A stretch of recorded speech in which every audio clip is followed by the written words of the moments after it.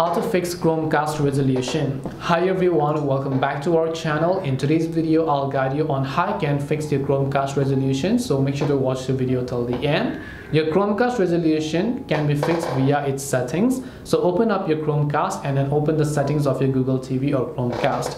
Once you go to this section, here you can see display and sound right at the top. Click on it and then here you can see resolution.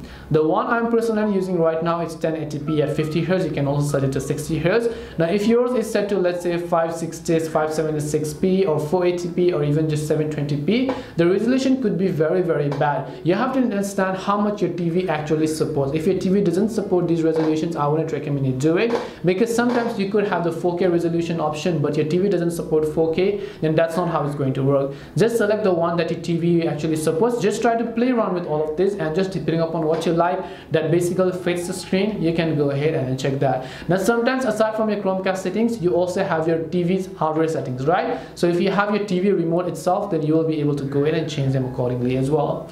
This way you'll be able to fix your Chromecast resolution. Hope this video was very helpful. If you have any questions, feel free to leave them down. Thank you for watching and see you soon in the next video.